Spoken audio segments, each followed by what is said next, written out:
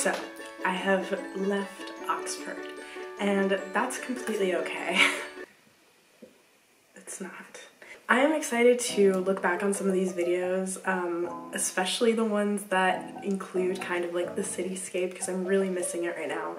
But I'm also just super excited to show you guys the lovely little bookstores that I ended up spending a whole lot of time in. And I think that it's interesting to look back in these videos when I took them when it was like the first time I went into Blackwell's, when I ended up studying there for like a couple of days, just like for hours, and like ordering one drink and just putting it next to me and not drinking it.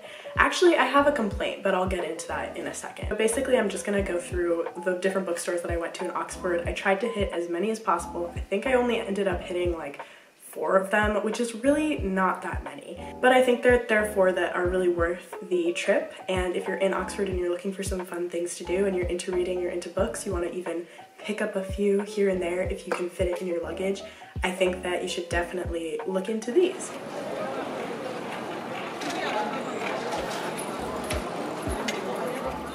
So I'm gonna start off strong with Blackwell's because it's literally one of my favorites. Actually, if I'm gonna do a ranking, I think that Blackwell's gonna be at the top because it is my favorite, let's be honest. It has a really cute aesthetic. The buildings outside, iconic. On the tote bag. The tote bag's £7. That's ridiculous. Tote bags in the US are like $40 in most places. I should definitely replicate this book tour in New York City. I think that having this little goal, especially the first couple of days when I was in study abroad and I didn't have that many friends the first couple of days, obviously, because I moved there, literally knew no one. I ended up making some great friends, but I think that having a little goal like this and even inviting some friends along, you'll see, was a good way to kind of like get myself acquainted with the city and have kind of like a goal. There's actually multiple Blackwell buildings and I went into both of them. Yeah, here's me kind of just like looking through some of the books. I was thinking about getting Babel, but obviously hardcover book, tiny, tiny suitcase. And it's already overweight. I loved looking at kind of the books that you see when you first come in, and also these UK covers were just beautiful. I think that you'll notice a bit of a trend of me just like in awe of the graphic design of some of these covers. Oh, another thing that I really liked that this bookstore did is that it had the little suggestion cards, and they had the people that were the employees writing like entire paragraphs about the books that you could read, and there were so many of them. It's a huge, huge bookstore, so they have like 3 levels, and each level was like insane. Okay, another thing that I definitely recommend picking up if you're there is one of their blanks. So these are kind of like blank notebooks that have the covers of old books and then the Blackwell stamp on it. I actually ended up buying 3 of them, and I have some of them with me now, so I'm going to show them to you. They're just like the cutest things in the world, and they're the perfect size. I think the ones that I got are like literally the perfect size. And they come with this thing that says about blanks. And yeah, it's literally just blank pages. It's completely unlined, which is actually something that I really appreciated. And then they have the little Blackwell's crest on it, which is really cool. They had this copy of If We Were Villains that I really, really, really liked. It was just the best. I love seeing different covers of my favorite books. Like for Normal People, I also saw that cover, which I had known about because the Normal People and the Sally Rooney book covers in general, I'm always looking for alternatives of, because they're some of my favorites. I also kind of went to see like the Conversations with Friends one, and I loved the little note that was left with these, so just great seeing what other people think of your favorite books.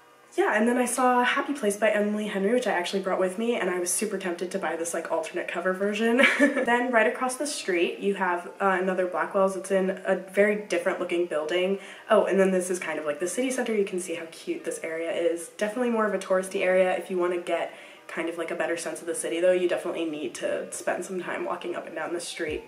Obviously, it's great. There's a lot of great things nearby, surrounded by colleges. I went into the second area and it has a mixture of like manga and board games. I was kind of on the quest for a Sunny Angel, but they did not have that, which was super disappointing.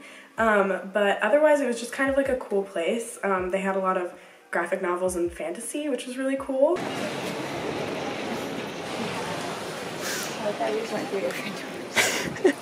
Okay, next, a couple of days later, I went into Waterstones, and Waterstones was a place that I was kind of avoiding because it was so huge. I mean, both of them are super huge. Wait, side note. Okay, so both Blackwell and Waterstones have cafes, cafe in Waterstone has a lot of really good benefits. Super, super cheap. They have all the drinks I want. I don't drink coffee. I have a chai latte or a matcha latte. They have both of those things in Waterstones. And it's like 2 pounds cheaper or a pound cheaper than Blackwell's cafe, which is Cafe Nero. Cafe Nero, though, in Blackwell's is significantly more comfortable. They have really nice chairs. You can see kind of like the vibe and the energy in here. I spent a lot more time here in my last couple days because it was also just nice being in that like area because it looks out on kind of a calmer street. It is still, it has like an open, it's more of an open street, so it's not as clustered with people.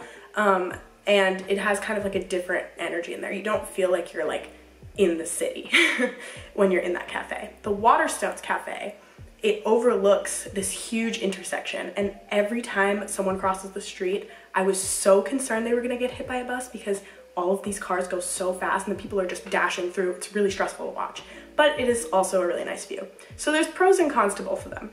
The biggest thing that is not in Waterstone's benefit, it doesn't have a bathroom and it doesn't have chargers that work when I was there at least. Besides that though, Waterstones is super comforting. It does feel more like a Barnes & Noble than I would say Blackwell does. Blackwell kind of feels more like the Strand, where it has all these levels and it has kind of more of an indie bookstore feel, even though it is like technically a chain, I'm pretty sure. But in the same way that the Strand is a chain, but like it's not really a chain. Support the Strand, by the way, they need it. But Waterstones definitely has like this bigger Barnes & Noble type energy, especially because you see it in London and other cities in England as well. Yeah, I'll kind of let you enjoy some of the books that I was looking at, and yeah, it's beautiful. You can see all the levels of it.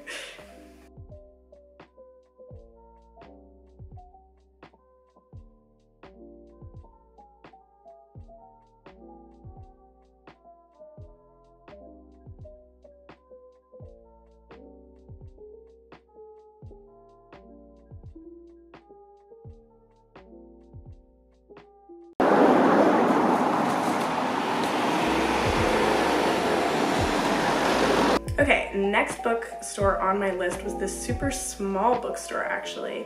It was called The Last BookShop, or just Last BookShop. This bookshop is in Jericho. It's just this small little vintage bookstore, and it has some crates outside with like $3 or £3 or £4 books, which is super great. It's in more of a suburban area, so like right off of Worcester College, so you keep going straight up into Jericho, which is where I actually lived while I was there. Jericho is super great. If you're going into Oxford for like more than a day, or even if you're just going there for a day and you want to get some food or you want to like see like more of the local scene, I definitely recommend going to Jericho. It's just like the cutest place. And if you're going to Oxford for study abroad and you're there for a longer amount of time, or if you're moving to Oxford, I don't know, definitely spend a good amount of time in Jericho because the people are just so nice. The cafes are super great. And I just really enjoyed my time there. But yeah, this bookstore was beautiful, had a lot of really cool copies, different like print versions of like classic books that I really liked, and it had some records, so that was always a plus.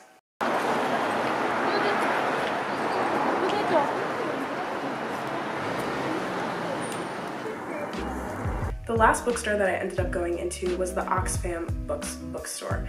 I didn't end up buying anything from here, and I actually didn't end up buying a book from most of these places except for Blackwell's, because I ended up buying some of those books to give as like gifts and the notebook that I got for myself.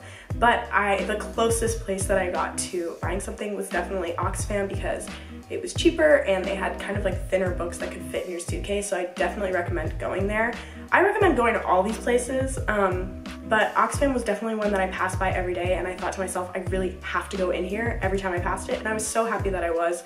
Obviously the people in all these places were super nice, but this bookstore really felt like a real independent bookstore. I just loved looking at all the vintage books and the covers. They had some really good stuff. I saw this really nice copy of Sylvia Plath's poems that I was thinking about getting, and then it just had like an interesting cover as well, and I really like the way that they sectioned off the books. It's always interesting seeing in all these bookstores the way that they display different fiction books regarding like theme, or non-fiction books talking about kind of like different like social issues, whatever, and I really liked the way they did it in the Oxfam bookstore as well. I think my ranking is gonna go Blackwell's, the Waterstones, okay, all right, let's focus. If you have one day at Oxford, I think that you should definitely do Blackwell's. If you're a book person and you have one day at Oxford, I think you should do Blackwell's, Waterstones, and then Oxfam, because you can kind of make your way through the center of the city that way, because Oxfam is next to the bus station. Maybe you can get there first and then you can move on to Waterstones. Don't spend as much time in Waterstones because they're basically going to have the same thing as every other place, and if you're coming from somewhere like London, maybe skip Waterstones because you can find it somewhere else, but go to Blackwell's for sure. And if you want to make it to Jericho, definitely stop by the last bookstore. You might as well, because you're in Jericho already, which I think you should be doing. If you're going to be in Oxford for a couple of days and you're looking for somewhere to study, I think that if you drink coffee, Cafe Nero in Blackwell's is a really great spot. If you want like that bookstore energy, you don't want it to be too loud, you want it to be comfortable, you want chargers, you want a bathroom, you want to be there for a couple of hours, and you're okay drinking coffee or a hot drink because they don't serve cold chai lattes and they don't have matcha lattes. So if you're okay with all that, definitely there.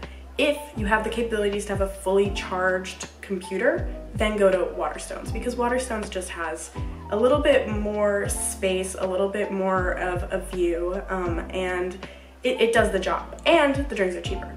So I think that if you're there for a long period of time, definitely alternate between the two of them. And obviously if you're there for studying at Oxford like I was, the libraries are also a great resource, but I think that sometimes you just need a cafe, and both of those really satisfy that need.